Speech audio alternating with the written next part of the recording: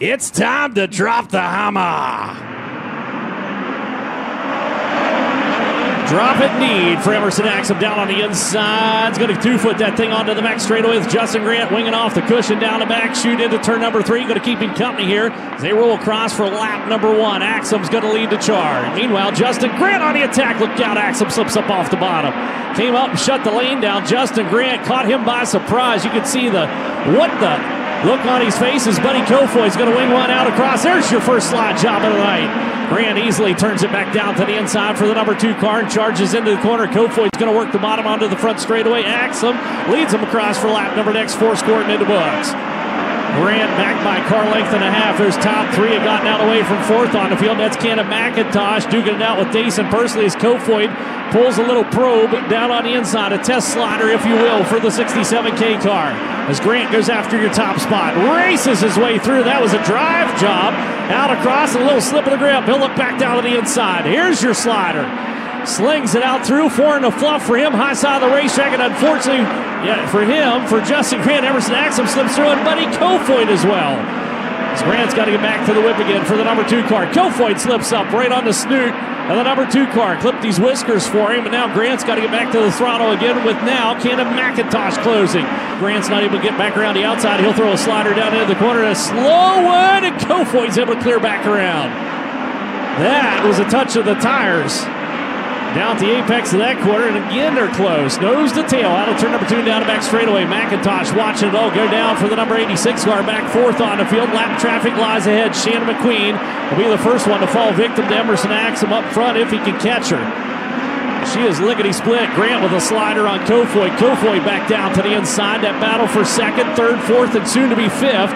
Tremendous out of turn number 4. Seavey's finding speed now. He's coming to life. Good hustle down into the corner. Cannon McIntosh slips up off the bottom. Seavey says, see you, bye. He picks off a spot. Moves that 57 car up one more position. It's heavy lap traffic now for Emerson Axum. A little dodge through the eye of the needle. Picks off McQueen and Ede both. Down into turn number 1 and 2 and down the back straightaway. Keep an eye on him. Look out. He ran out of real estate. Onto the binders hard. Ede on the high side. It's going to get brushed by the wayside. Grant slips through the inside of Kofoid. Meanwhile, Seavey slipped through there like a ninja. Moves himself into 2nd on the field. Kofoid and Grant are still duking out, wondering how the blue car got out ahead of him. Pounding the rim. Onto the front straightaway goes Emerson Axum. Axum's going to have to dodge down to the inside if he's going to clear the next car. And here comes Seavey, low peak. 57 cars got to move down into the corner. Hustles it on the high side. Axum down low. Leaves himself open to attack. Here comes Seavey, big wheelie. Oh, score Axum there. Still got that top spot. Slams the door in the face of Seavey as those 2 cars continue to duke it out with Buddy Kofoid entering the fray. Kofoid snuck up on the back of him. Now goes down to the inside looking for moisture for the 67K car. Into the mix, Seavey, bold move down low, corners his way through. Axum's able to turn it back down low for the 68 car. Not able to get up there and challenge on that top spot. Kofoid's right there. 67K back behind as Seavey goes P1 for the number 57. Axum now running and gunning, trying to keep in touch with Seavey as they charge into the corner. 8 laps remain, this time coming out. Seavey's not out of the woods just yet as we go on into the fence. Up and over. Red flag coming out. Gavin Miller launched up into the fence, rode the rail, and then flipped at the very end. So he is set to pick up the pace. He's going to the high side. Ooh, a little tricky. So down into the corner he goes. Justin Grant's going to capitalize on it. He was tweaking on the knobs in the cockpit of that race car. Took a shot at Axum, couldn't make it stick. Axum able to get back around into 2nd on the field. Meanwhile, back behind, Dason Pursley is able to escape from the 25K car. Boy, she just winged one out of crosshair. Trying to get herself up through it. Another slide job just ahead. And we have unleashed the hounds in these final laps. There's your white flag coming out for Seavey. Seavey rifles down into turn number 1 and 2 and on to the back straightaway for the number 57. On the quest for his 6th feature event win of the year. And more points for him as he leaves Bakersfield Speedway. That drive for the championship looking stellar for Seavey. Is up and out of the car he comes. How about it, race fans? Make some noise for Logan Seavey. We'll send it down with Drake York. The hits just keep coming for Sutter, California's Logan Seavey. Kirk Simpson coming in, giving him a hug. Kinley in victory lane, as well as Logan Seavey gets the 15th win of his national career in the Johnny Kofor throwback, no less. Here comes Johnny. He was excited when this car was unveiled to him, and I think he's even more excited now that it's found its way in victory lane. And for the second time in his career, Logan Seavey is a winner here at the Bakersfield Speedway. We'll get him decorated, then over to the front of the car for a word. Chet, you just talked about all the things he's done this year, and it is crazy to see what Logan Seavey is doing in really every race car he hops in right now. How about at Bakersfield, California? Logan Seavey, your winner. Logan Seavey, your hard charger as well, 9th to 1st. And Logan, a lot of raw speed aboard the 57, but it seemed like some things just worked out for you perfectly, especially when you went from 4th to 2nd. What would you say is the combo between raw speed and luck coming into play here for this win tonight here at Bakersfield? Yeah, that's just racing, really, right? You know, you got two guys racing in front of you, and the easiest way to go by two good guys is to catch them when they're racing each other, and I was able to do that, and it just speaks how good this car is. You know, we were a little off there early in the night, but we got it all squared away and sorted out, and man, good in the heat race, really good there in the feature.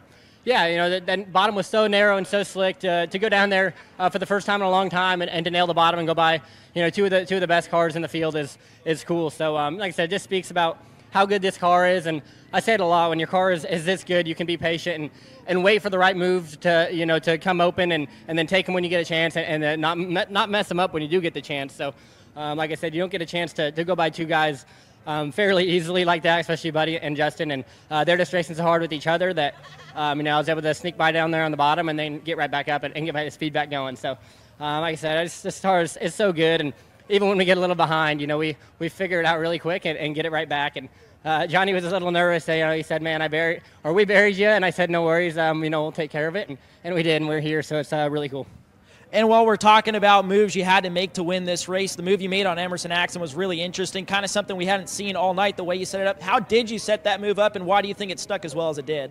Yeah, like I said, you just have to kind of watch where he was lacking and where I was good, and I could really just get him a little bit that last 10 feet of the exit of the straightaway, or the exit of the corners, and then motor up on him down the straightaway. And I seen him kind of pull out of line trying to get by the 68, and he pulled out just a tick too soon, and I was able to get a big run. And I could see he was going for the slider, and he didn't get all the way to the berm, so I was able to get down to the berm and then grab the moisture and just drive right across in front of him. And you know, after that, that's about as good as it can get, because you know he's not going to be able to have a good turn down and get another run. So after that, you feel pretty secure, at least going down the backstretch. And then same thing, you just got to get up and get going again and try to get away from him, because like it showed earlier in the race, if you get racing with people side by side, it just presents a huge opportunity for a guy, you know, to come from behind and get by both of you guys. So yeah, I just can't thank, you know, Brent Cox, John Lunsford, everybody who puts the effort into this car, all of our crew guys, everyone that, like I said, puts effort in, all of our sponsors.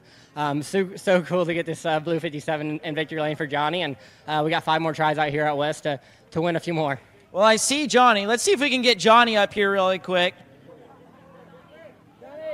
We'll get Johnny over here, because I know he was stoked about this race car merely hitting the racetrack. And now he's got to be excited. This thing's in victory lane. Johnny, come here. Let's get you with your driver.